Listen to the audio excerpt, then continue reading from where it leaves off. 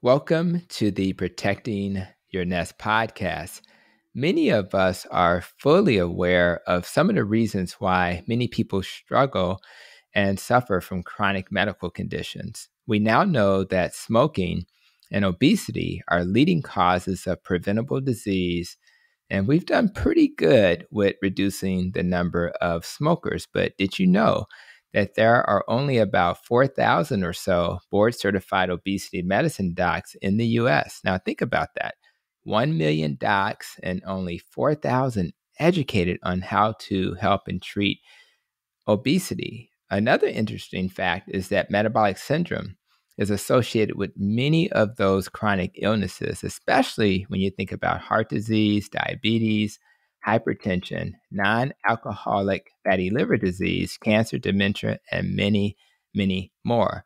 Like obesity medicine, we have a shortage of clinicians who understand how to treat and manage what I believe is the number one reason why we get sick, metabolic disease. But there's hope on the horizon. One reason is because we now have the Society of Metabolic Health Practitioners led by Pam Devine and Doug Reynolds. Just as exciting, we have new docs who will help lead the way, since many of them will get that extra training they'll need in nutrition and metabolic health. That's why I'm so excited to welcome today's guest, Dr. Nicholas Norwitz. Dr. Nick is a researcher and scientist, and he has a PhD from Oxford and is currently working on his MD at Harvard. His research expertise is on ketosis, one of our favorite words, and brain aging, but he has also published scientific papers on topics ranging from neuroscience to heart disease, gastrointestinal health, genetics, bone health, and diabetes. He also co-authored the new Mediterranean Diet Cookbook, the optimal keto-friendly diet that burns fat, promotes longevity, and prevents chronic disease. Dr. Nick's passion is understanding the root cause of disease, how to heal folk, and of course, using food as medicine. And he's done that through scientific study and has discovered that healing through a ketogenic diet is one of the things we should all consider if we want to reverse chronic disease. His mission is to help reform our health system and educate as many people as possible as he can. And he fully understands what it'll take to help achieve metabolic health, which is why I really wanted to have him on the Protecting Your Nest podcast. So I want to welcome you, Dr. Nick, to this episode of Protecting Your Nest. Thank you so much. Thank you for having me, Dr. Hampton. My pleasure. I'm so excited to have you here. And by the way, I don't know if I've told you this. I don't think I have. My oldest son, Brandon, attended a summer program at Oxford. And we actually, he loved it. And we actually were considering having him apply to Oxford. Unfortunately, my mom, his grandmother, thought that was way too far away. And she got so concerned. And I think things were in the world a little crazy at the time. And I said, he's probably going to be safer at Oxford than in Chicago. But she just got nervous. So we kind of, let her have her way when it comes to that. So, but he did fine. He ended up at WashU in St. Louis with his brother. And I think you responded to a tweet I tweeted on Twitter where I showed him in his graduation outfit, and we included an image of the Black Panther Chadwick, and it was at the underpass at WashU. And your reply to that tweet said that I was just at that underpass last weekend and I saw the Chadwick and was stunned. So I was curious, Dr. Nick, how in the heck, what were you doing at WashU where you were able to see that beautiful sign? Yeah, well, first of all, you couldn't choose a better university in the United States that looks pretty Oxfordy than WashU.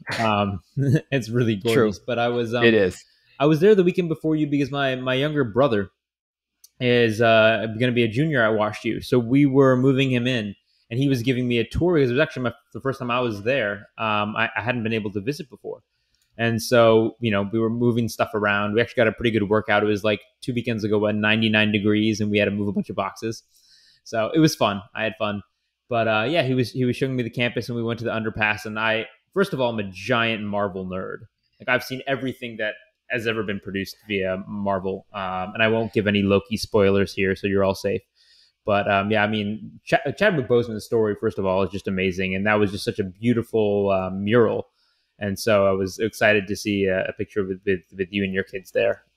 He's a pretty Yeah, inspirational character, and it was he just a really is. cool painting, to be perfectly It honest. is, and in fact, I'll take a look at it now. And it on the painting, it says the struggle along the way are only meant to shape you for your purpose. And I Yeah, thought that was a cool statement. And we all struggle, especially as we go through our educational journey. But there's so many other things, particularly in St. Louis. They've had a lot of social injustice issues, and I think there's so many layers to that struggle yeah, word. But now I know my kids and your brother need to meet, obviously. So we're gonna make sure they know each other, and so that's really cool that's that so cool. you got that connection there. So thank you for that, and I guess we'll get started. And I want to kind of keep it family oriented with the first For sure. few thoughts, and I kind of tend to do that when I met Doug Reynolds and Pam Devine, and they did their episode of the podcast. I asked them about how they met and all of that good stuff. And for you, I want to go backwards a little bit and think about you going back to where you grew up, and just share a little bit about your birthplace and anything related to the early years you'd like to share with the listeners. Yeah. Well, to be perfectly honest, if you want to, picture my childhood and upbringing, just like picture the like archetype of, quite honestly, white suburban privilege. I mean, both my parents are MD PhDs. So like we were quite stable. I lived most of my life. I lived some of it in Connecticut, but most of it in Newton, Massachusetts. So 20 minutes outside Boston, and in a house with two parents who were together, a little brother and a little sister. I'm the oldest. We had some dogs, and I was privileged. There's different types of privilege. I was, not only privileged financially, but I seem very privileged with respect to my health, which is the greatest type of privilege. And I didn't have any problems with health throughout basically all of my childhood until about age 17, 18, which is where things started to go a little bit weird for me. And we can talk about that. But in terms of my childhood, it was, I was always a kid who loved sports. I was very active. I was actually pretty tuned in, as much as you'd expect of like just a kid, into nutrition. I was interested in it. And I kind of ran by the dietary guidelines, food pyramid, and then My Plate. I think My Plate's now like 10 years old, but balanced diet type thing. And I was very sporty. So did soccer. I did martial arts for like 12 years. I even taught classes. And then did like push-up-a-thons. I actually ended up breaking 2 state records, and then got into distance running, half marathons and marathons. So Wow. I was really into that, and quite honestly, I'll pat myself on the back. I was quite good. I was a 17-year-old running like sub 3 hour marathons. It was a lot of fun, and I just thought I was on top of the world. Like I was a hot shot. Did well in school, get into good schools, and athletic. Like I had no worries up until Wow. college. Right. And we'll get to that because I heard, Yeah, obviously, I heard a little bit about your story. And I think one of the reasons why I want you to be here is to hopefully inspire others and to know that, yes, a young athletic person who had resources can yeah, still struggle. And so that's why this knowledge is so important. And no matter where you are in life, you can struggle. So I appreciate that. And obviously, I know you want to inspire others, and I have found that inspiring my family can be a challenge at times. So I'm curious, how has this low carb keto lifestyle impacted your family, friends, peers? In other words, how have they responded to you yeah. taking on this low carb lifestyle? Yeah. Well, maybe we can get into a minute why I did so, because I Yeah. guess that's kind of a relevant leap. But I'll just say, as a general point, um, I really don't. I mean, if your friends and your family are good friends and family, and I think most people are, I think we overestimate the point to which people will be judgmental about our lifestyle choices. Mm, And for me, my family and my friends, they ask me questions because they're confused, and I think if I were to interpret those questions defensively, I could get offended. But I genuinely think they're coming from a place of interest, and they know I'm doing better. Based on how my story unfolded, there is no question that a ketogenic diet transformed, if not completely saved, my life. And so my friends and family are just glad that I'm around. And if I have to have like salmon with homemade mayo and bacon for dinner while they have something else, then like I don't think they really care.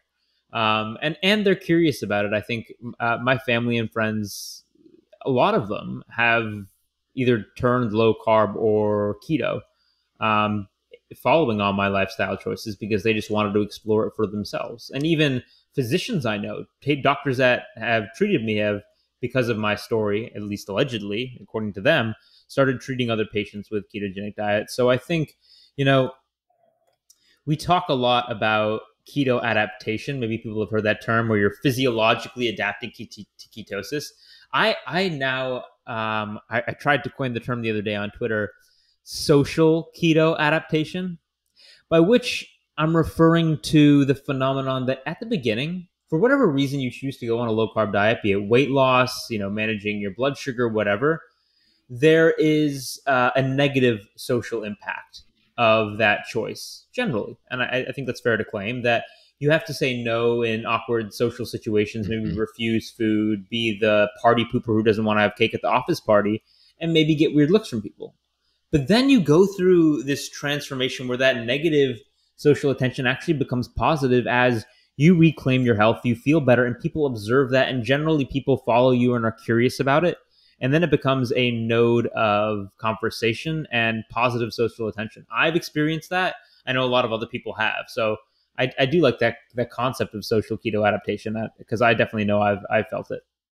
Yeah, and I was thinking about your brother. What's your brother's name now? His name is Sam. His name is Sam Norwitz, and I'm just gonna shameless plug on. He's a neuroscientist, an excellent student, but now a musician. And he's gonna have some he has a little YouTube channel. His name is Sam Daman on YouTube, Daman. It's a call out to our late grandfather who called him Sam Daman. And but anyway, he's putting some stuff on iTunes.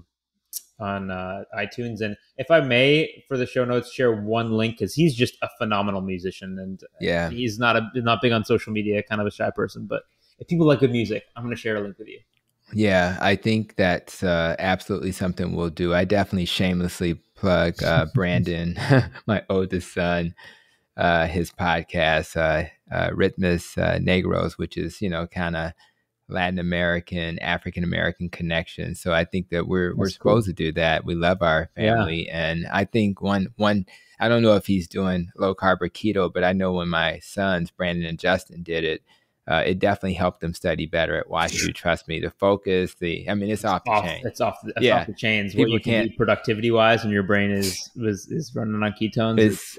It's just So now let's share what we have in common, which I was so excited when I saw it in a weird kind of way. Misery loves company, right?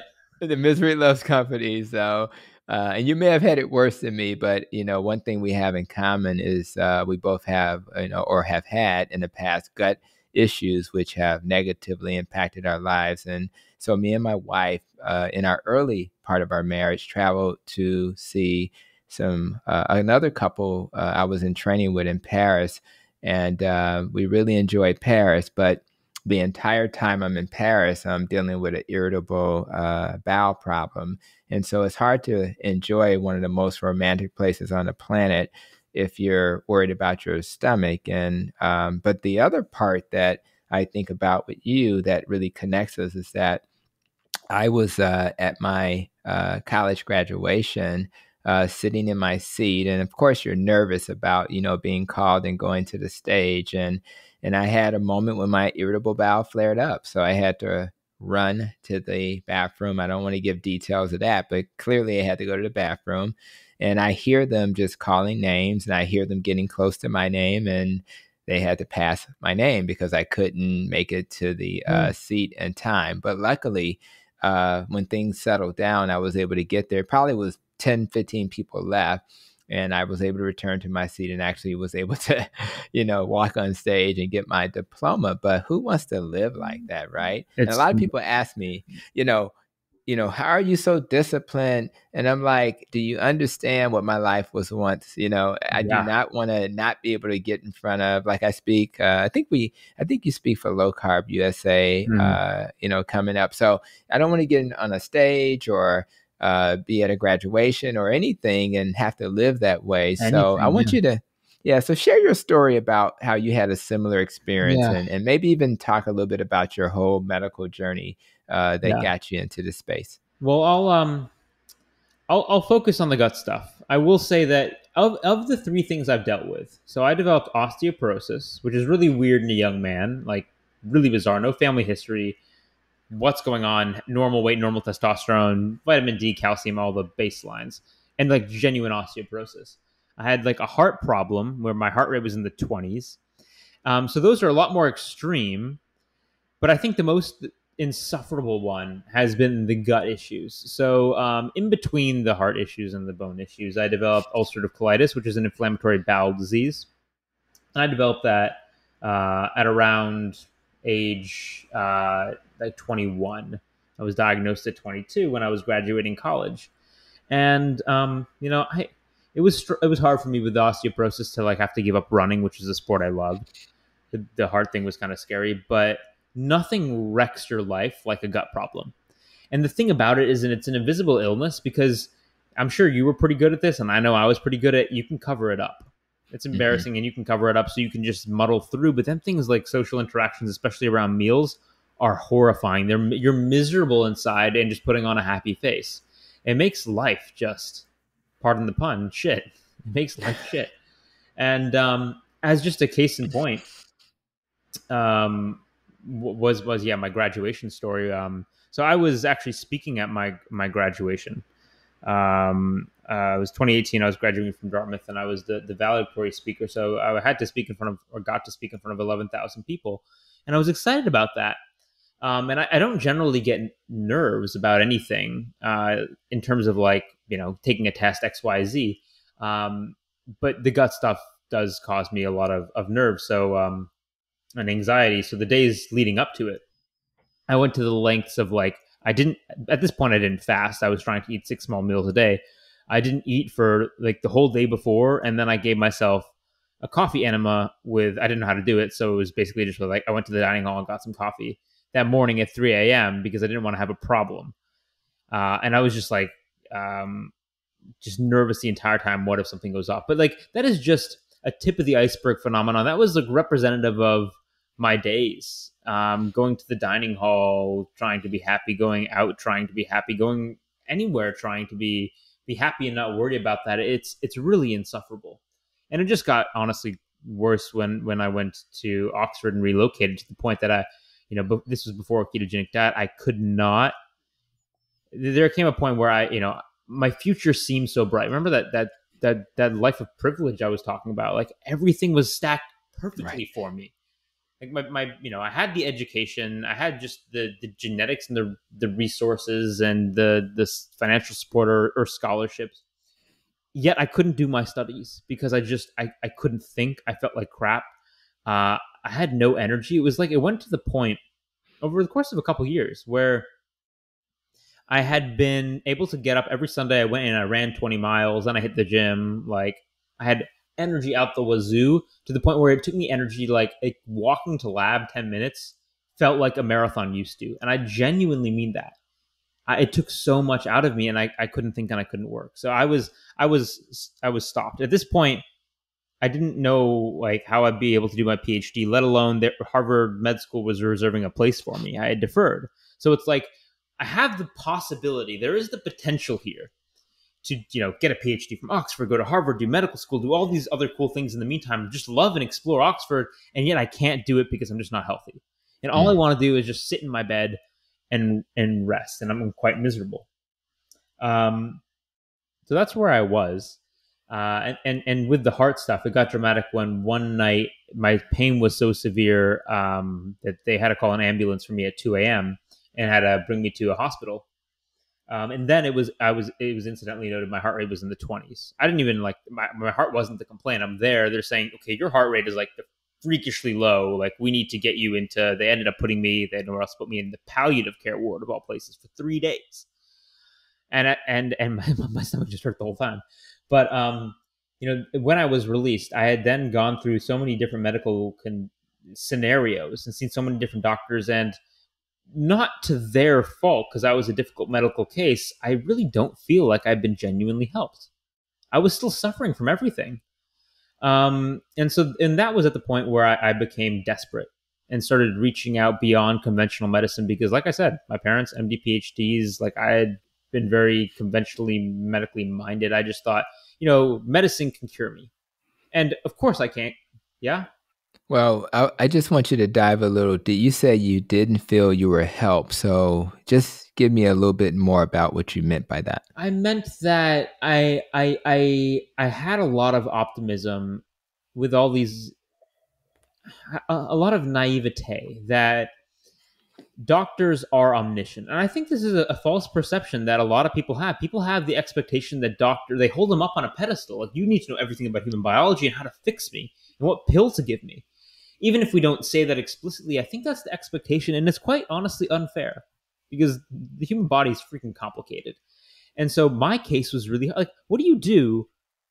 You can be the most informed endocrinologist in the world. What do you do with a kid who has no history of osteoporosis, has T and Z scores of negative 3.3? He was just running 3,000 miles a year before. He's a normal weight, normal basal metabolic weight, normal hormonal markers. Nothing shows up on a genetic screen. What do you do? Like, this is a really complicated case, and you got 15 minutes to see this patient. It's unrealistic to think that people are going to be able to fix that. There's so many things in medicine that we just do not know. And I didn't appreciate that then I guess I'm still kiddish, but, as like a 17, 18-year-old person. And I also knew that my parents were actual doctors. And so, like, what did I know? Like, these people, like, here's the thing. I didn't think I could help myself. I think, why would I? I'd be so arrogant to think that, like, I can help myself when all these world experts, I'm literally going to, like, the best at Harvard, and I'm coming out and I'm not better. So I'm not saying they didn't try to help me, that they weren't fantastic doctors. And they were, and they are. The fact of the matter is, I wasn't better. And I was a compliant patient. And so I got desperate, and I got to the point where I did try. I'm like, I'm going to commit to making my health my number one priority, by which I mean I really want to focus on every other thing in life you want to focus on. For me, it was my studies.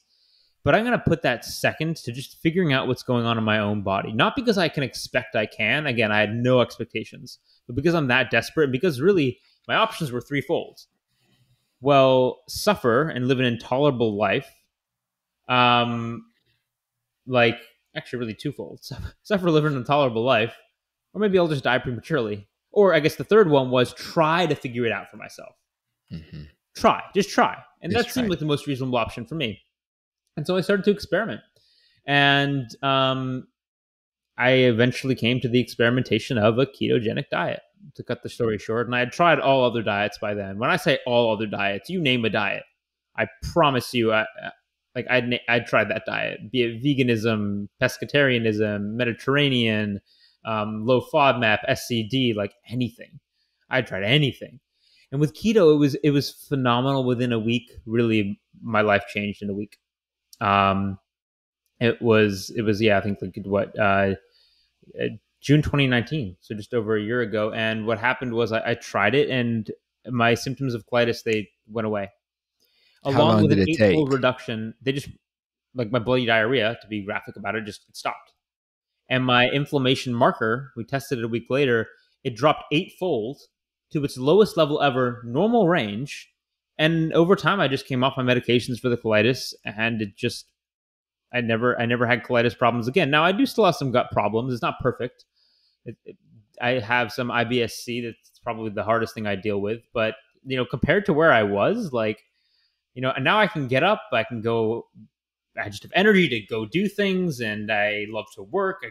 You can go on my Twitter the other day.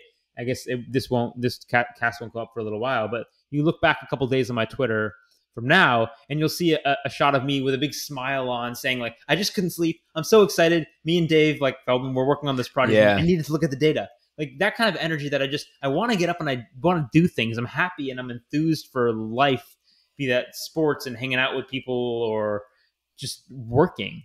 It's really just transformed my life. I'm not saying it's going to have the same massive impact on everybody, but originally you had posed the question to me about how do people react to your, I guess the word you used originally was keto evangelism, I think, and we had a message stream, and that's the funny thing is that word evangelism, it has negative connotation for, I think, good reason, and I really do appreciate people on the outside looking in on keto quote evangelists and being like, these people are crazy.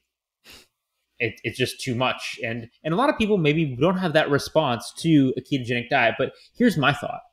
My thought is, if you are someone who's suffering with a health condition, be it as severe as mine or yours or anything, even obesity, wouldn't you like to be that evangelical, that person that had the epiphany moment and be like, this transformed my life, and you get so excited about it that you want to share it? That's right. And so I can't promise you it's going to transform your life like it did mine, but if you're suffering with something and it might help, what do you have to lose by giving it a genuine shot? And then if you become that biased evangelical, I guess that sucks. Yeah. I don't know. Like, I kind of like being on that side. And again, I'm not everybody has to do this. In fact, not everybody should do this. But I now realize how powerful food as medicine really can be. And that really did transform not only my life in terms of personal life, but my academic life and my professional life, and really my social life now, given the circles I'm running in. It just completely changed directions, and I could not be happier, and I could not be more grateful, in fact, for what happened to me, because now I'm full of energy and purpose, to be quite honest. I'm not going to be a burned out doctor. I know I never will be, because I know what I can do, because I'm already doing it a little bit, and I see how it can transform lives.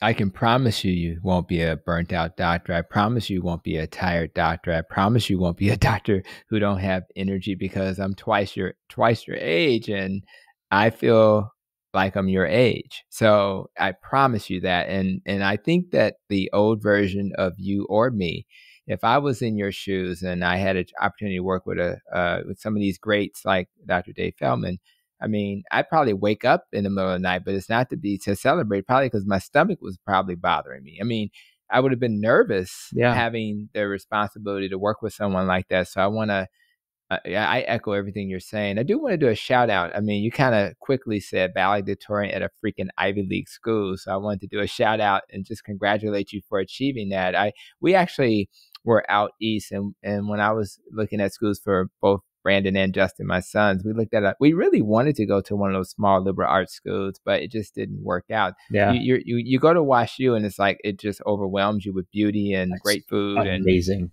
And it's got to be Yale was great too, but I'm gonna tell you something. We never went to Stanford, but when we saw WashU, it was like, okay, we're done. And then it was like not far from Chicago. Yeah, I was like, this is it. If I had to do it over, I'd probably go to WashU. When I went there, like, I could not believe the resources they had for kids, even down to like Tempur-Pedic mattresses, and then they have AC. And my brother and his friends like, yeah, AC is not standard at schools. I'm like, are you kidding? Do you know how like I was sweating my ass off sophomore summer with like no AC at 90? It was like miserable. People have no idea care of their kids. And Brown, they went to a summer program at Brown, which is a great school, but they're like, it's kind of old, and they just don't have those. The resources are phenomenal at WashU. It's insane. So I wanted to say that for my brother, and I'm excited for you. I thought about your Twitter image, and it's ironic you talk about, going to dinner and the struggles, and your Twitter image is you sitting at the dinner table, at the table. Yeah. I thought that was kind of cool. Well, the story of that image was, this was shortly after I discovered a ketogenic diet in Oxford, and I started working with the nicest restaurant in Oxford. It's called the Quad Restaurant, and the head chef there, his name is Rohan Kashid. He's one of the co-authors in the book, and we were friends. And so I started working with him on his nutrition, and he dropped like 40 pounds in reverse prediabetes, despite being in the kitchen 16 hours a day as an executive chef. So then he got excited, and we hosted a keto dining event where all the food was keto, and literally not a scrap of food was left. People loved it. So that picture is from that event where we're Cool. talking about the science of food. There were like things displayed out just to, talk about the science behind each of the meals that we were serving. They had been Cool. like formulated. And that was just, I guess, like a 7-hour dinner or something where we were all there. And that's where I met my friend Martina, co-author on the cookbook as well. So it was one of those moments where, like, ketogenic diet, it wasn't, and I think this will be the future, it wasn't making meals socially awkward. It was the nucleus for it to come Hmm. around and discuss. So that picture is me sitting at a table just talking about some of the space, and people loved it. It was great. A lot of fun. Yeah. Love the image, and I'll definitely see more in the image next time. I did notice a lot of people are kind of looking down, so you're probably looking at some of the Science, yeah. information you guys. Yeah. So, and the last thing I want to comment before I move on is, I think for anybody listening, Doctor was not a PhD at the time when you helped yourself. You were not, and you're Oh, certainly still no. in medical school. So for anybody listening, it's okay to be curious. It's okay to question, and it's okay to do your own research. If you just use PubMed and Google and Google and Google, you'll find answers. And Yeah. so it's nice to have, but you do want to partner with a clinician if you're Yeah. not a clinician to kind of, and kind of clarify. But it may require your initiative to kind of move the needle, I because we're think just so. trained to do things a certain way. And so I just want to just put that out there, that there's always a root cause of everything. And we have to sometimes dive a little deeper to get to that answer. So I think that's really important. And one thing I'll tack on to that, because I think it's a really important point, is with most people that improve their health, it's not a bottom up approach of, I figured out the biology and the mechanisms, and now I'm gonna develop a protocol. It's, you try the protocol empirically, and then you use what works. Right. And that's what I did, and I think that's what most people do, no matter how smart they are. You can't really engineer it from the ground up. You kind of have to just try. Yeah. And so that's why I like to say, in the hierarchy of these different types of research, we talk about like epidemiology being, I would say, maybe not the most robust in terms of, you shouldn't, at least, that's not fair to say, you shouldn't make your lifestyle choices based on epidemiological research. But above that, there's like randomized controlled trials, which we hold in really high esteem. Like, this is a gold standard randomized controlled trial. But you know what's better than a randomized controlled trial? The best trial in the world is your N=1 experiments. If Yeah. it works for you, quite honestly, like, that I'm now, we can call me a keto evangelical if you want. But guess what? If you do something like, you do a low fat vegan diet and it transforms your life and makes you feel better, then guess what? You can say, Nick, shut up. This is working for me. I feel amazing. So it's just about being open minded to try things, and then just taking a scientific approach to it. Be observant about what works and what doesn't work, and then and just iterate on that, and always iterate. And I think, for me, there's lots of levels of metabolic health, but you've achieved like gold star metabolic health when you can have that mindset shift of, life isn't a process of just like decay and getting older and getting weaker and going down the decline. Life, and especially nutrition, it's an opportunity to experiment and always improve yourself. So you're always ascending, that you're asymptotically approaching, for math inclined people, your perfect self. That's how I feel. I'm never doing the same diet for too long, because I'm always just tweaking a little thing and saying, does this make me feel better or worse? And if it makes me feel worse, then that's data. If it makes me feel better, then that's a progression. And over time, you'll get to a place that you just couldn't even imagine.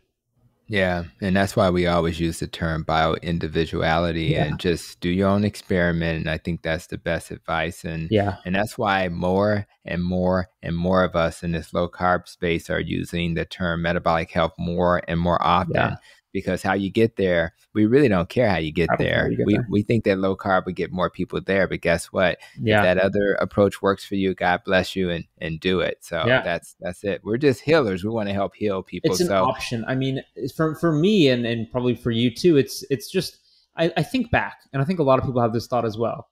I went to so many doctors, and I was never given a ketogenic diet as an option. mm-mm, Really, I mean, never. one clinician eventually gave me permission to try it when I was interested in it and probed about it. But before that, nobody said, maybe try this for your colitis. Like, what could a week, like, could it hurt?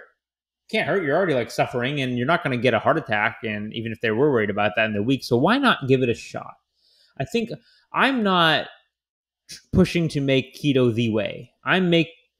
Pushing to make keto a way that is actually acceptable as an option. That's really all I want. And if I can help achieve that, that's great.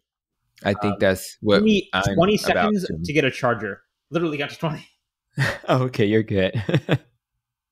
And while our friend is getting his charger, I want to just say that I think for anybody who is, thinking about any dietary approach, I want to make sure that you, you know, again, do what may work for you, and that way you'll be successful if it works for you. So I think it sounds like my colleague here has tried a vegetarian diet. I've tried that, and guess what? It did work for me. I just felt better with the keto diet. So I think we'll do well with that, and I think it's interesting because when you think about the experience you had with the clinicians who are well-meaning and they just didn't have the knowledge that we're learning about metabolic health and diet and nutrition.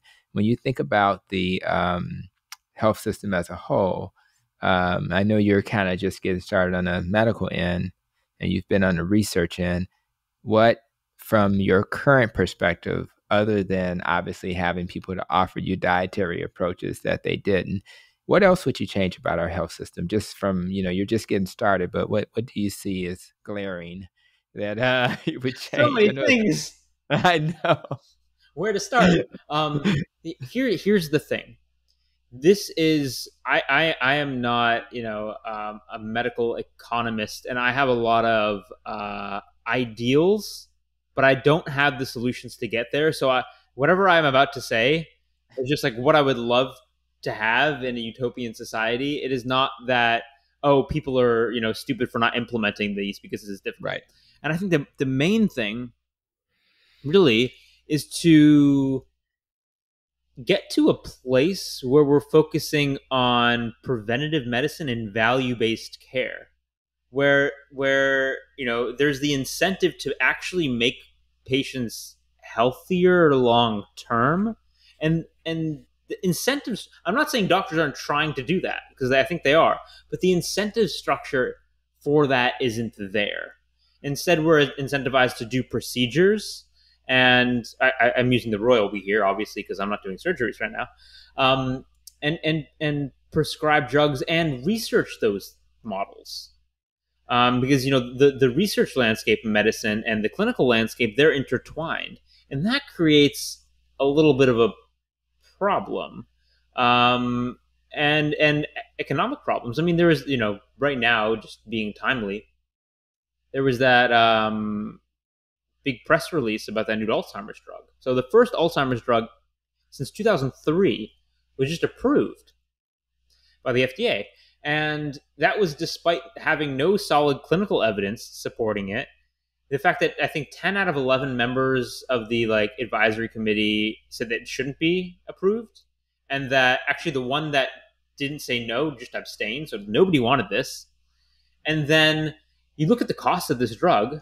Again, incentive structures, it's $56,000 per year. So if you were to treat all 6 million people with Alzheimer's disease for a decade while they have the disease, what is that, like over $3 trillion for this drug alone?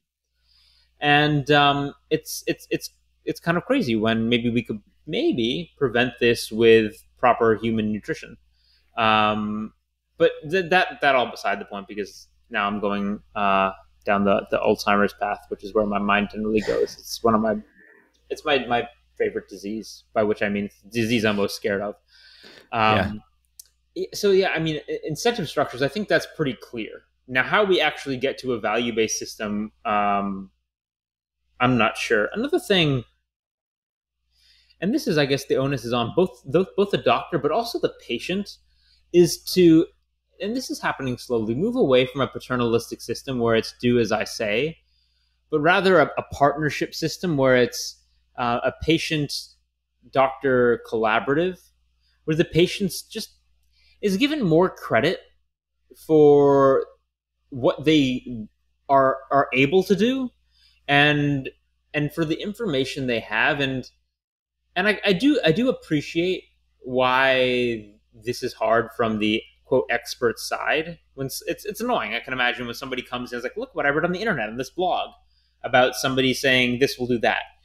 And so I see how it can get frustrating. But that said, at least maybe I'm biased, getting a biased sampling of the community now I'm in, the low carb community, where there are a ton of citizen scientists who are brilliant and teaching me things every day.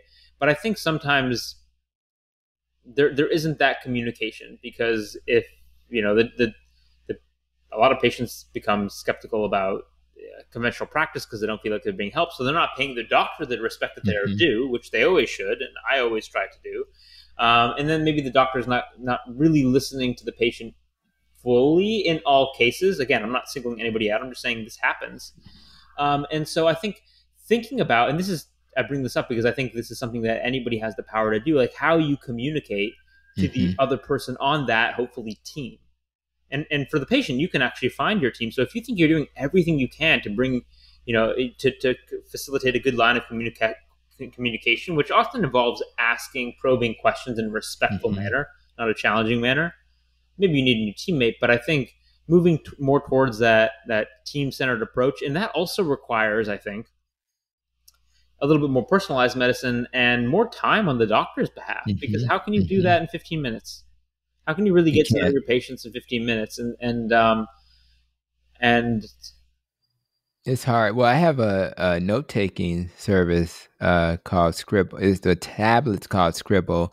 The company's called IKS in India, and they write notes for me. So that helps me, but most of my docs don't use that service. So, but I agree that, and I heard you quote it once, that you had that freedom of informed choice. You use that type of language, and it sounds like what you're kind of speaking to. You have to have information. You have to know and then you have somebody you can work collaboratively to help decide, okay, what's the next step. But it's not just a top-down kind of model. I mean, there's so many things I would want. Those are like two obvious ones. There's so many other things I'd want to change, just in terms of like how doctors are educated with respect to metabolic health. That I think that needs to be a fellowship in and of itself, and a residency, let alone just like have some training in it. And then, more continuous and personalized tracking. I think personalized medicine is going to be the future. And I see so many exciting technologies coming out around that, but even things that are cropping up like now with CGMs. I know there's been controversy on Twitter over the past couple of weeks around that, but I'm very pro CGM for basically everybody who wants one. I think that sort of technology is so powerful in the hands of a patient, especially when we have 88% poor metabolic health. And you might realize that, okay, maybe that bowl of like cereal with a banana, wasn't that good for me. And you actually get real biofeedback, and you can integrate that with how you're feeling. It's so cool. Like I've learned from, ketone tracking and continuous glucose tracking. It's like you get this eerie sense about what's going on in your body once you get that biofeedback. I can tell you when I wake up based on how my stomach is doing. Wow. Where my ketones are within 0.2 millimole. Like I can tell you I'm feeling like a 1.6 this morning, and I bet you I'll be within 1.4 to 1.8. It's creepy, but I have that sense now because I've used the technology to kind of track. So I think those technologies coming to the fore are going to be very powerful in the hands of patients if they're properly educated by their physician. So I think the counterpoint is, yes, this technology can be misused, but that's why I think it's so important to have good doctor-patient communication, so that people can start to interpret their own data and then take charge of their health. Because I don't think the paternalistic just try this works. Nobody's going to be compliant with that if they don't know why they're doing it. But the American Heart Association, they put out their scientific statements, and they clearly state that patients need to be coached, patients need to be educated. And in other words, this is not just some anecdotal evidence. This is like they've done the research and they know what kind of works. We just don't have a system that supports that. And one of the things that within our health system, Advocate Aurora, we're hoping to have a weight management program. There's a company called Food Smart, and they have an app, and within that app, let's just say you have social determinants of health issues. They can connect you with resources that'll support that. In other words, make sure the food's affordable. Yeah. Maybe we'll have a relationship with Walmart or Instacart. Maybe they'll have within that app a nutrition professional who also understands what your dietary preference is. So if it's a Yeah. low carb preference, they can steer you in that direction. If it's a vegetarian, they can steer you. But the main thing is you have somebody you can be accountable to. And just being able to have those tools in place so you can reach more people, and also support the clinicians. Everybody's not going to be metabolically educated as a clinician. Everybody's not going to be board certified in obesity medicine, et cetera. So we want to make sure we all kind of support each other and provide these tools. So I'm a big fan of all of that. And I think that's wonderful that that's part of how you see the future. I think it's, you touched on something important, the accountability and the ability to be, supported by someone, especially early on in the journey. Because we just don't have enough hands among medical experts. If I can't even put myself in the community yet, I suppose, but to be hand holding people along the way. But now it's so cool with all the emerging technologies. Like, I know a lot of people whose lives have transformed over Clubhouse, joining the Clubhouse app and like keto rooms, because they can get in every day and have support and ask coaches. And guess what? Yes, I go into those rooms, and when I'm sitting in the audience or on stage, and a coach says something that's scientifically inaccurate about mitochondrial function, I cringe a little bit. But honestly, for the layperson, it doesn't matter, because the net effect is the positive support and overall positive information that keeps you accountable, keeps you feeling positive, and keeps you on track, so you can get to the point where, the grass is greener on the other side, that you made it through. Whereas if you just go in for an appointment for 30 minutes, they say, try this, we'll see you in 2 months. It's really hard, especially in the global environment in which we live, especially low carb. The hardest thing about low carb, and I stand by this statement, the thing that makes potentially low carb unsustainable, I did a tweet about this yesterday, it's not that you need carbs, because you don't. It's not that you need fiber, because even if you did, there's tons of fiber foods that are low carbs. It's not that it's micronutrient deficient. There's not a single micronutrient that you can't get on a low carb diet. That's right. It's not that it's the social environment, to be quite honest. It's peer pressure. That is the single thing that makes it really difficult to do this. So if you can find a community to support you, that's going to be your biggest tool. Wow. And Dr. Pata, who's also part of the Society of Metabolic Health Practitioners, when I had him on a podcast, he talked about how social isolation is a disaster. And if you don't have the ability to connect with people and be social, it's going to hurt you. And I agree with you that maybe we'll know more about mitochondria and electron transports and complexes 1 and 2, and the need to have CoQ10 to take the electrons from here to there. Those are things that it's nice to know, and it would be nice to have that information be shared accurately. But the Clubhouse model, which I haven't fully engaged in yet, is a great model you literally can talk to the experts directly, which people can't necessarily do during this podcast. So I think that model, that platform is great. And I really am happy that you're involving yourself. And one of the things that I also wanted to kind of touch on, which is kind of another hard question, but easy. And it's because it's so broad, and it's like, okay, doc, future doc, current PhD, people get sick, right? And so if you were to say, well, what's the major reason why people get sick based on what you've learned so far, how would you answer a question like that? Why do people get sick? Doesn't Ben Bickman have a book called Why We Get Sick? Just go read it. That's my answer. He's probably right. Anyway, I mean, the way I think about it is like this. This is maybe one of my favorite, although not perfect analogies, is I think about health in modern times, specifically metabolic health, as a tree. So you have a tree, let's call it the tree of metabolic diseases, and every branch is a disease. So, Alzheimer's is a disease, diabetes, obesity, whatever they are. They all have different leaves. Those leaves represent symptoms. So they all look a little bit different, right? But they're connected by a common trunk. That trunk is basic metabolic pathologies associated with poor metabolic health. Things like inflammation and insulin resistance. So really, if you want good health and to avoid those branches, the why we get sick, you want a healthy trunk. Where does a healthy trunk come from? It comes from healthy roots. And Mm-hmm. those roots, um, are your protect the nest, so to speak. It's like, and I think nutrition is Yep. one of those biggest roots. To have proper Yep. metabolic health, you need a good foundation. So I think why we get sick is not, I'll pass it over to you, attending to your nest, because then you have an unhealthy trunk, and then you get all the unhealthy branches. Yep. And it's so true. And that's actually the foundation. I did not know much about functional medicine as an example. And functional medicine is not the answer to everything, but what functional medicine taught me is keep asking the why question, keep digging deeper. So when I came up with that acronym, it allowed me to think about all of the other aspects of our lives that make us sick. So the things that surprise me that I hadn't thought about with the nest. So if you go to the T, I had thought about how we think is important. I had not thought about trauma, right? And when you get to that rope to climb up to the nest, Yeah. I hadn't really thought about the R, the relationships. Like, but then I had so many patients who would come to me in dysfunctional relationships, and once those were either improved or they terminated those relationships, their blood pressure got better.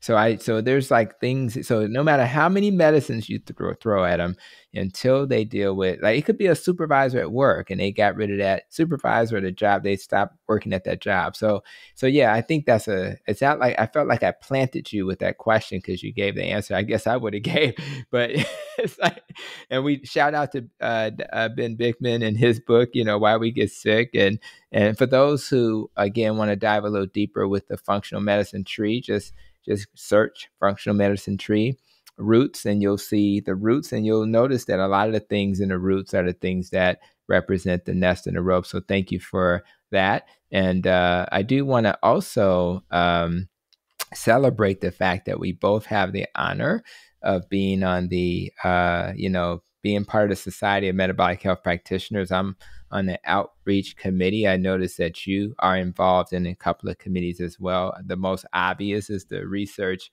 and education committee. So I wanted to, hear from you, why you're excited to be part of the SMHP, society, and just talk a little bit about what that means for you. Yeah. I think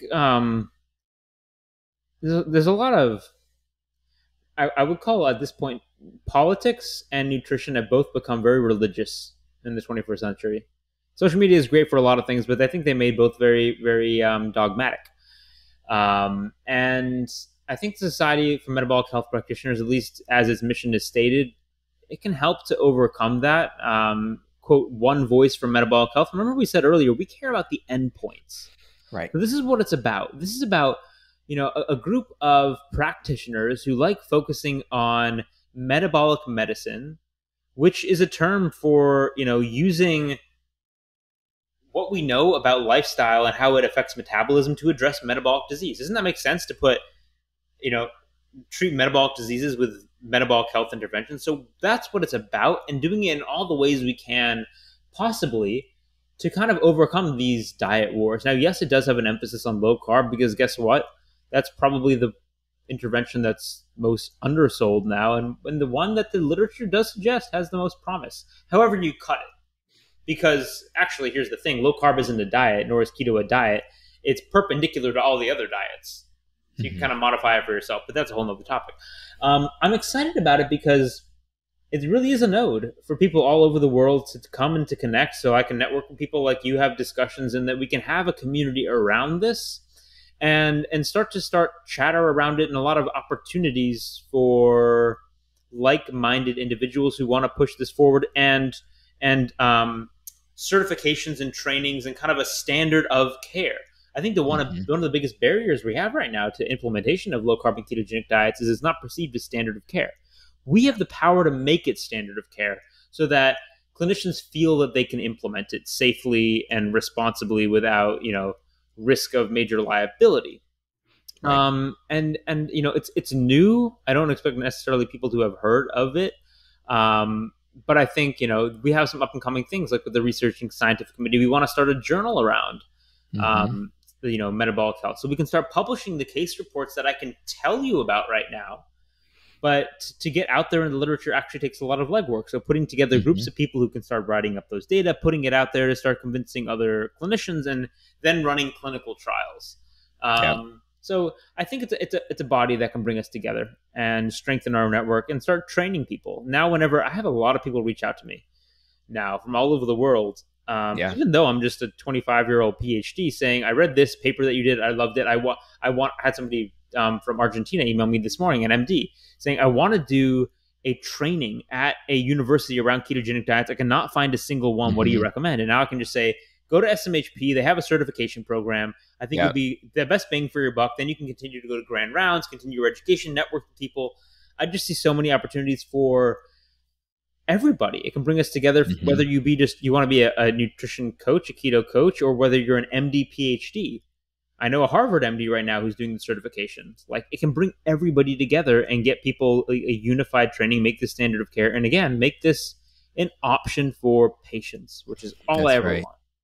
And I do want to. I just really appreciate your comments because for anybody who's curious why clinicians are hesitant to support this way of eating, it's exactly what the doctor has stated. We are judged by the guidelines, whatever standards are in place, and only. And I think it was 2019, the end of 2019 is when the American Diabetes Association finally said, okay, low carb, very low carb are one of the 7 or so options. It was only June of 2020 or so when the College of Cardiology said, oh, meat's not only not bad, but it may be good for you. So these things are new. But then you have other organizations that are still not there, the College of Endocrinology, the American Heart Association. We can go down the list. But so I think that we're making progress. But I think you're right in that whatever the standard of care is what the clinicians are judged by. And when you deviate, you have to really be able to substantiate that. So we're moving towards a model with a society where the standards will be able to influence what the standards become moving forward. And all we're asking, which we stated earlier, which you stated, I just want to say it's okay to have meat as an option, low carb, keto as an option, as opposed to saying, I mean, you look at those rankings, they'll have the greatest loser ranked pretty high. And then they'll have like, at the bottom of the ranking. And you're like, We did a rebuttal on that. U.S. News and World Report this year put the biggest loser at position 17 out of 39, and keto was 39 out of 39 for health, 38 out of 39 total, and it was just it's the most ridiculous thing in the world. There was no evidence base to it whatsoever. In fact, you look at the people with the biggest loser. You know why there are no reunions? Because they gained the freaking weight back and they're yeah, they gain metabolically it back. damaged. They did a 6-year analysis on the biggest loser participants, and after 6 years, they had gained 70% of the weight back, and Oh, their basal metabolic rate was lower. yes, that's Was right. was was was lower than, so I think at before the competition versus after, it had decreased like 600 kcals. Then they gained 70% of the weight back, and it was then 700 kcals lower. So they gained the weight back, and their metabolic rate was even more damaged. And so now they're unhealthy. They have to eat like 1,200 calories a day to be 300 pounds. And you're like, Yeah, well, okay, that, yeah, that's that works. well, and I've looked at studies that show exactly that. When you take on this eat, less, move more, and they tend to be low fat diets, you're really going to have to reduce your calories, anywhere from 400 to 500 or so per day. When you do a low carb diet, it's probably like 150 to maintain a weight loss. So it's just much. It's That's an example of why it's just a little easier we with can, this yeah. dietary approach. And it's not to demonize any diet. It's just to be honest with the data. And I'm always shocked when I look at something like the Public Health Collaborative and how they collect the data. And you have, like, I think it was 30 plus studies, maybe 36 or so, low carb, that were giving you substantial weight gain to zero low fat in terms of the comparison. So Weight it's loss. not that You said yeah, weight yeah, loss. weight loss, right, exactly, weight loss. Thank you for that. Yeah. So what happens is we have the scientific data to support this model, and I just think we have to continue to share it. And I also want to, I think about you and your role. And again, I think 25 or not, yes, you are part of the community, and yes, your voice is just as powerful. I just want to say that out loud. But I do want to say you're going to be inspiring the next generation of clinicians and maybe even those in medical research. So what's your vision on how you plan to inspire? I mean, I don't have a concrete answer for you because it's not until I'm boots on the ground, Yeah. which starts August 2nd, that I'll really have a sense. But well, I was admitted over 3 years ago. So I've known Mm-hmm. about going to med school at Harvard for a long time. And therefore, I've had the opportunity to integrate with the community quite a bit and engage with some students and even more faculty. And I'm really impressed. I know people are often skeptical. I'm really impressed by the open mindedness around metabolic health and ketogenic diets. Even in the senior professorship, who you might think would shrug me off, they're pretty, in general, not always, but in general, very respectful of the Mm-hmm. students and the students' point of view. Especially if you ask questions respectfully and come with literature. So I'm quite optimistic that I'll have the opportunity to. I'll probably have to make some degrees of concessions and know my place, but start integrating this, if not into the curriculum directly, and we actually are going to have some opportunities to do that, then into various departments like the Department of Nutrition, which I'm already now a part of, and into the minds of my peers, because the way our medical system is, or our school is structured, I think a lot are. It's like a flipped classroom. So we do the lectures on our own time, then we come together to do case based collaborative learning, Mm. and rotate together, stuff like that.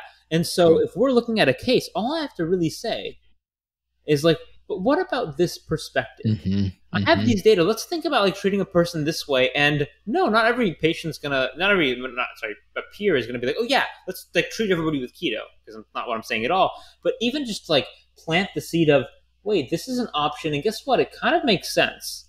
Mm-hmm. And to, if I can do that elegantly and start to convince like a small community of people, then I can think it would only grow. Plus, the medical school loves to support students like freedom of speech and passion. So there's probably going to be opportunities where I can like host debates.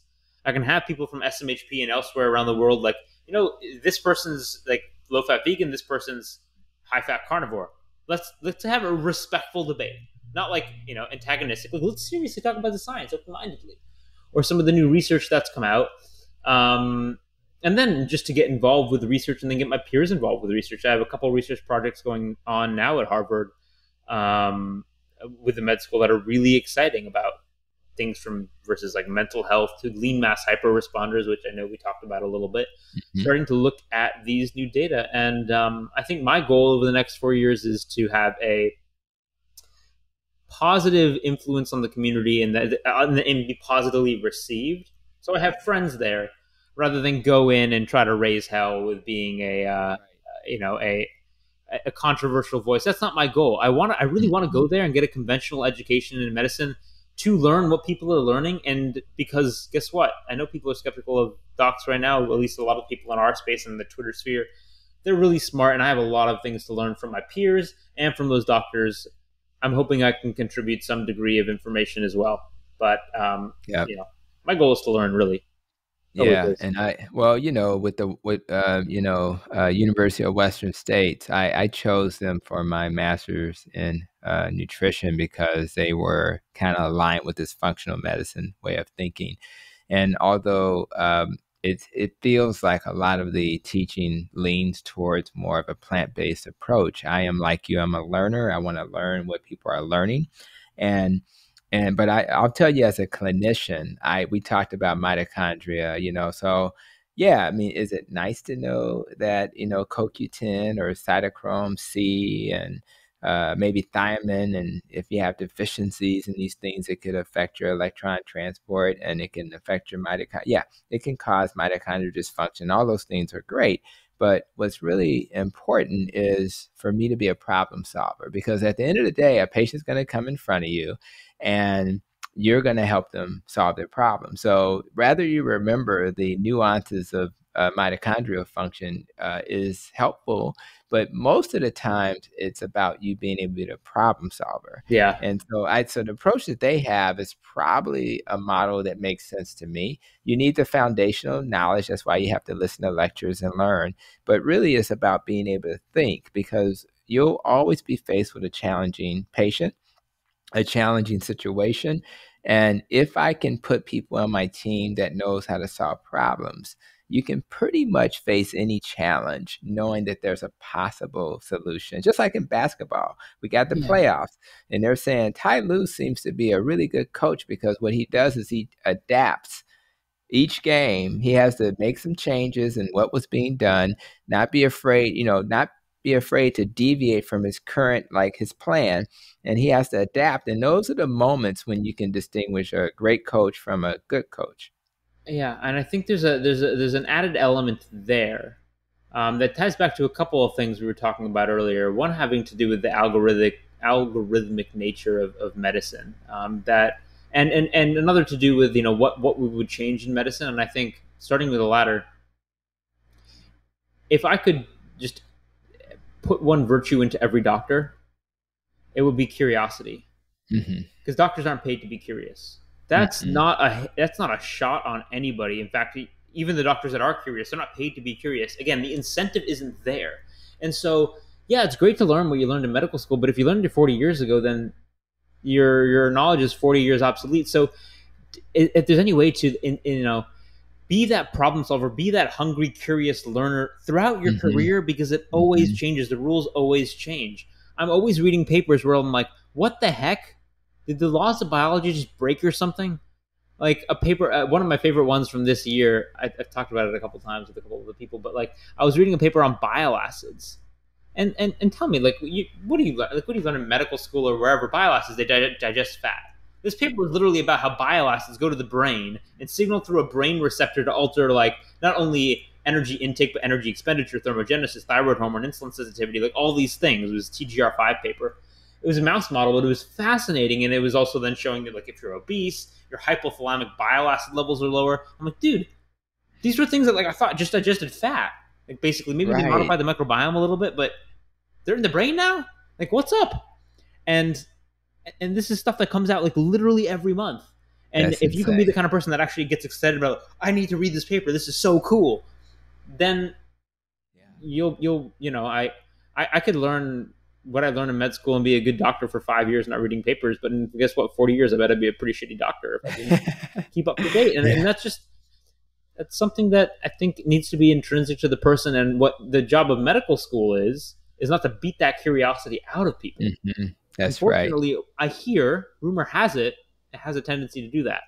Yeah, well, they only have so much time to teach so many things, and so what happens is, what are the foundational principles that'll reduce variation and make healthcare delivery safe in the country? So they want to give those foundational principles Yeah. to everybody, so that there's a standard, and that's why they have board, recertifications and things like that. Mm-hmm. But the model that you guys have is a better model because it'll give us a little wiggle room. So that when we leave school, it was 30 years ago for me, literally. I mean, I'm taking classes now that I haven't seen in 30 years.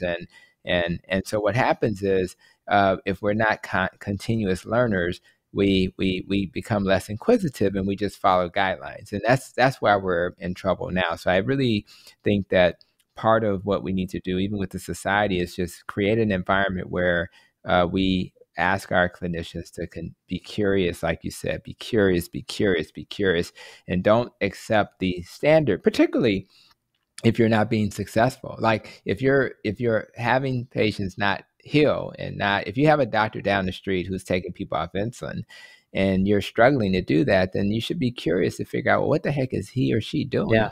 And those are the things that really should motivate people. So I really appreciate that. And I also want to ask you real quick, you're super busy.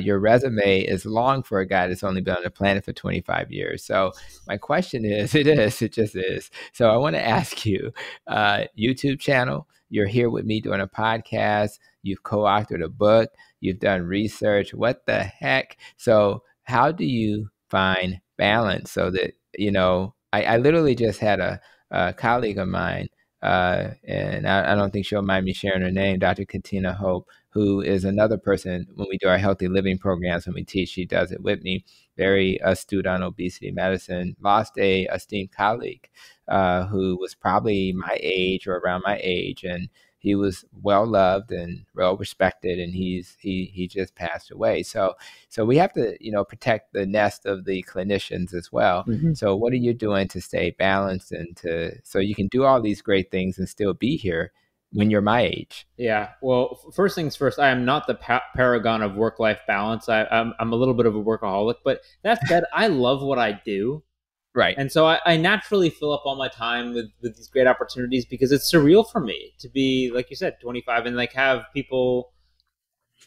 Now it's still new enough for me that it's weird when like esteemed MD PhDs at Harvard say, Nick, will you want to first author this paper? I'm like, oh yeah, like can I please? And then I have to get up at 3 a.m. I'm like, I'm so excited. I actually need to read all these things and piece all this puzzle together. There's so many things that I want to figure out.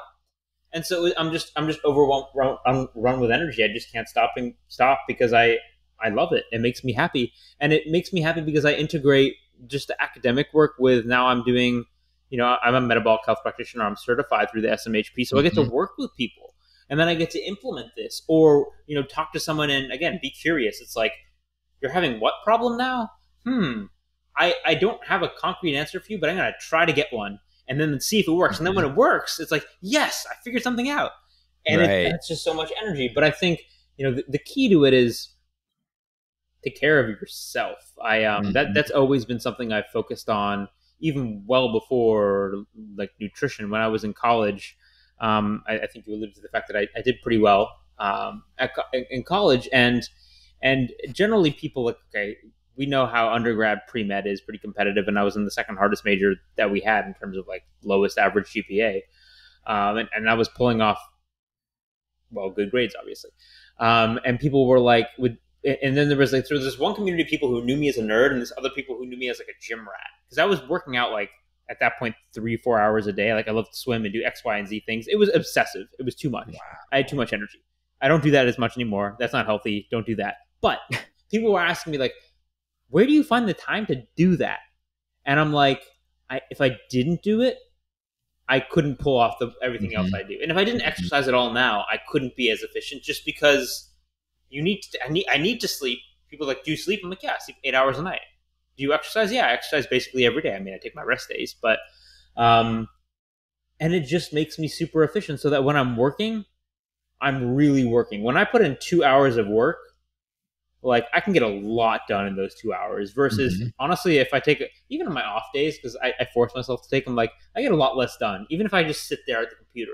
And so I know a lot of people, and I know a lot of people in college that would like go on work for 8 hours, but just not get a lot done. In fact, I was working one summer at MGH and it was based on workload. So they give me an 8 hours workload, and I would usually walk out of there in 3 hours and have the rest of the day. I would just like, I'm going to just do my work. Yeah. I was a little bit antisocial in that community, to be perfectly honest. I'm like, I'm at the computer. I'm like, I'm not going to talk to people in the office. I'm just going to do it.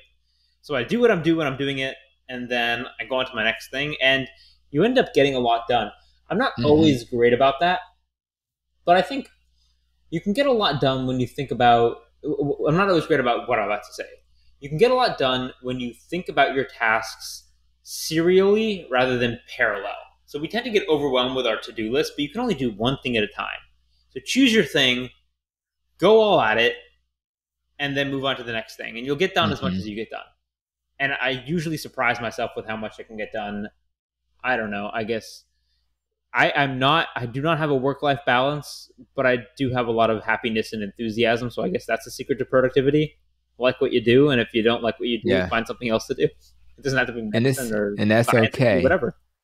That's okay, because I remember even my beloved mom, she would say, you need to take a break. But for me, taking a break was a different thing than her. If I'm sitting down reading a book, that's a break to me if it's what I want to read, right? So I think I'm a constant learner too. So this completely resonates with me. So I just think that you have to be comfortable and know what your needs are. So that's excellent. And I think about I just think that that's the right thing to do. So I'm right there with you. So I guess we'll just wrap up with the and you kind of answered it partially, but when you think about the nest and the rope and how you see yourself in the next year, um, I want you to think about what parts of your life you're going to focus on to help you achieve your optimal state, which obviously is to complete medical school, share this great metabolic health healing message. What do you plan to focus on? Yeah, I mean, I think all components always deserve treatment, and that I'll be addressing, each component of the nest. But relationships, to be quite honest, and I could talk nerd out about exercise and nutrition, but like, especially after this year of COVID, Hmm. where everything has been kind of locked down, to have that opportunity, we're completely in person, to be meeting that next class. Like, I tell myself this, and I really hope somebody holds me accountable, because I know I have the tendency to not do this, but there are going to be a lot of opportunities where I could sit in my room and write papers and research and get one more paper out, and then my publication list would be, 21 first authorships instead of 20, or 22 instead of whatever. In the long run, I think I'm going to have learned a lot more and have a lot more positive impact on my community and on healthcare if I can actually sacrifice that a little bit of extra work, quote, efficiency, to then be able to really genuinely spend time with my peers and get to learn from them and meet them, and develop relationships with them and with my professors. So my goal for myself, and I'm glad I'm articulating this on a recorded video, is to be able to say no to some opportunities that may arise that I may really want to grasp, so that I can actually set aside time for not only caring for myself, but tending to new relationships and fostering those, because I think that's an important part of life and learning. Yeah, and I think being at a institution that you're at, I learned with my kids, with them being at WashU, it's those relationships that matter, and you got to foster them. I had to, as a healthcare leader, I struggle with it's so funny. I'm social, but yet I prefer to have a one-on-one conversation like we're having, as opposed to work the room, if you Yeah. know what I mean. So I just think you'll find your spot, but I think you're right. If you miss out on that, if you're in this environment with all these brilliant people and you don't take advantage of that you definitely will miss out. So I love that answer, and I think that's wonderful. So as we wrap up, any final thoughts? And of course, let's make sure everybody knows how to get to your Yeah. YouTube channel and other resources. So talk about how people can connect with you. Yeah. Any final thoughts? Well, one thing that I don't know why I pinned it in my mind, because we skipped over it. It came up, is you said, I like to talk about freedom of informed consent. Yes. I want to unpack that very quickly. And that is, I believe in freedom of choice. I believe anybody can do whatever the heck they want. Um, and that the informed part comes from, when people learn, I inevitably find they make better choices for their health. So Hmm. I'm not a nutrition Nazi. If you want to go have an ice cream, have an ice cream. I'm not going to tell you you can't. What I would say is, it would be really great if you learned about what that ice cream is doing in your body, so you can make a informed decision about, is it worth it for me? And I tend to find, if people actually, like, the more they learn, the more they will say no and make better choices, not just with respect to ice cream, but in their lives in general. So again, it comes down to learning, but I do like that freedom of informed consent, and that, Hmm. and that's why I appreciate what you're doing, because I think neither of us is trying to be prescriptive here about anything. Just try to share a little bit of information to make people ask themselves the question, so that they can make the decision for themselves mindfully every day, day in and day out, as much as possible, rather than being just creatures of habit. So Love it. there's that. And yeah, with respect to where to reach me, I'm probably most active on Twitter at Nick Norwitz. You mentioned I had a YouTube. It's like a afterthought kind of thing. Generally, if I read a paper and my green screen's behind me, I'll just like pull it up and let me just nerd out for you at 10 minutes. It's not a fleshed out thing, but if you like the kind of thing, you can subscribe and see what I come out with. But and yeah, I'll see how I communicate over the next several years. I'm kind of laying low a little bit until I'm a full-fledged MD PhD, so I don't get myself in trouble. Yeah. I see myself sticking my foot in my mouth on social media and then having HMS or MGH come down on me and squish me. I'm a little afraid. To Yeah, be honest. I think, yeah, be cautious. I And I just, mentioned to you before we started, I've worked for a large health system, yeah. so I think we need to be cautious, but yet we not be afraid to speak truth to Yeah, power. I'm generally someone that will like, I don't know. I'm a pretty open book, which can get me in trouble sometimes. You can ask me Yeah, literally anything, and I'll probably answer it. So that's it's a fair. way I like to live, but it could get me in trouble, especially where I am in my career. But yeah, find me on Twitter at Nick Norwitz, and I hope to connect with each and every person listening to this, and I genuinely mean that. Yeah, In future, it is what makes my life pleasurable, meeting people like you and hearing people's stories. In fact, what I kind of do, I like to collect. I have a stat article, this stat news, and on my YouTube channel, if you see my story, I love when people hmm, post their stories in the yeah. comments. Or actually, you can't post anything on stat anymore; they closed the comments. But if you have a story you want to share, put it in the comments of my YouTube story, just so I can read it and hear what's going on with you. I probably will reply. I get notifications, and I just love that. We all have so many really interesting stories, and I like to read them. Excellent. So, just very happy to have had this conversation beyond Twitter, and it's nice that we know each other more now. So it's really cool. And well, we did a couple of other videos, guys, and so those videos will be coming out maybe a week or so after the podcast. So I just want to thank you again, Dr. Nick, and Thank you. I really, we're excited for you, Doc.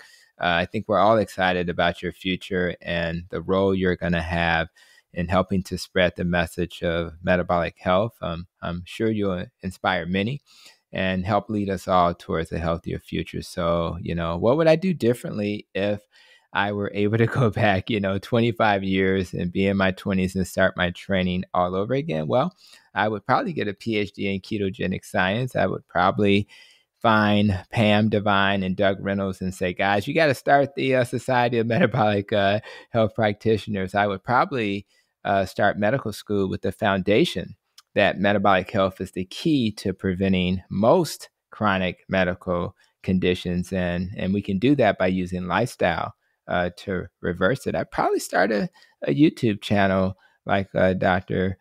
Nick, and I would educate the public. And I would also partner with thought leaders that I respect, and I would probably write a cookbook about ketogenic diet and from a Mediterranean perspective, I which I just love thought to was cook. pretty smart. Yeah, that's right. And I like to eat and cook, so we're in good It shape. was So it was a good thing to chill out while I was talking about breaks. It was literally like I'm writing my PhD. I'm like, I want to procrastinate writing this chapter. Let me go like cook. that's what I'm talking about, Dr. Nick. It's more fun. I love it. Yeah, cooking is good. So hey guys, so whether you're, learning about metabolic health for the first time or you're well educated about metabolic health, I encourage all of you to be champions of metabolic health and message it to your friends and family because you may inspire someone who really needs this information. You could literally change their lives. As you know, Dr.